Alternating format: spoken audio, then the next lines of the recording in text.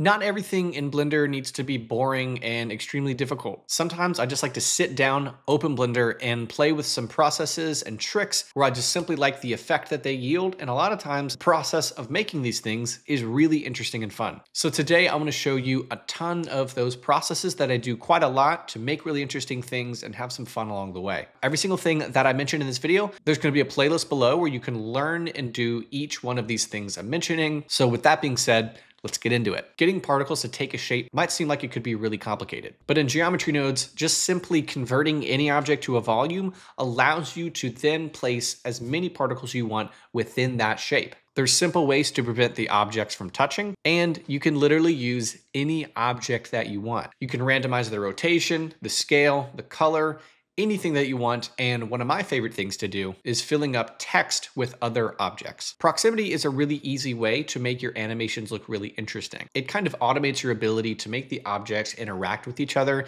and make them feel a little bit more alive. With just a couple nodes, you can get objects to interact with anything you want them to change. When an object gets closer to other objects, you can make them scale in and out. You can edit the rotation of them, transparency, and really any animatable component. And the really cool thing about this is the more you learn about Blender, the more you can go back to this proximity system and make it affect those things. It's pretty endless, and it's a really versatile way to animate things. There are two ways to build text in Blender. There's sort of the OG, very reliable text editor.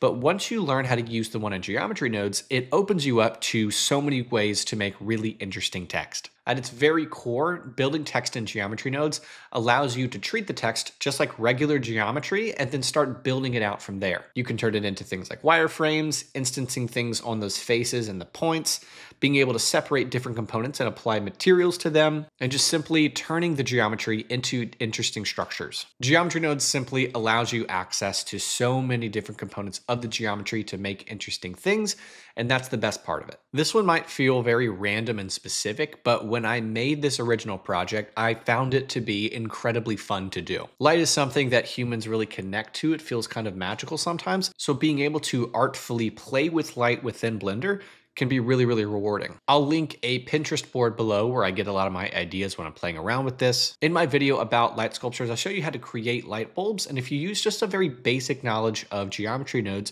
you can create different geometric ways of displaying these lights and animating them and playing with them. This is a really cool process, and I'm seriously considering making sort of a part 2 to this because I've learned a lot more and there's so many cool things you can do with this. The easiest way to make like audio visualizers in Blender is baking the music to keyframes. Once you have those keyframes, anything that can be keyframed can now react to music. So if you take that idea, almost anything can be an audio visualizer. In this video, I showed a bunch of ways you can take those keyframes and animate interesting things.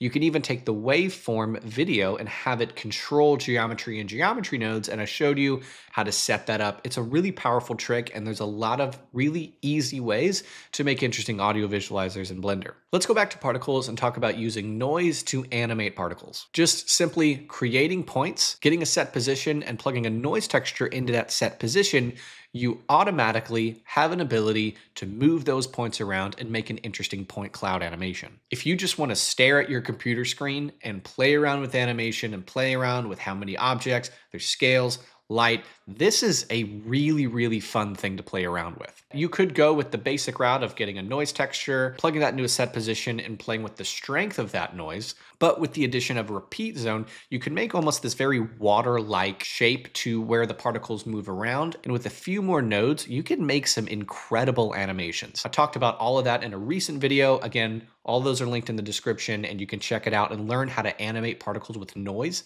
It's really powerful, and it's incredibly fun and satisfying to do. This is another one that feels probably very random and specific, but using area lights to create projectors in Blender. A while ago, I showed a project where I was using an area light with different shapes and textures, projecting them onto things and environments, and it made them feel really expressive and artistic. If you love more abstract art, having some fun with that, maybe making some portraits in Blender, or even simply creating an environment and casting something down on the ground, that makes it look really sci-fi and interesting, and it's really easy to set up, and it's a really easy way to add some interesting style to what you are working on. I've been making a lot of animations with curves this year. I think legitimately it is my favorite thing to do in Blender.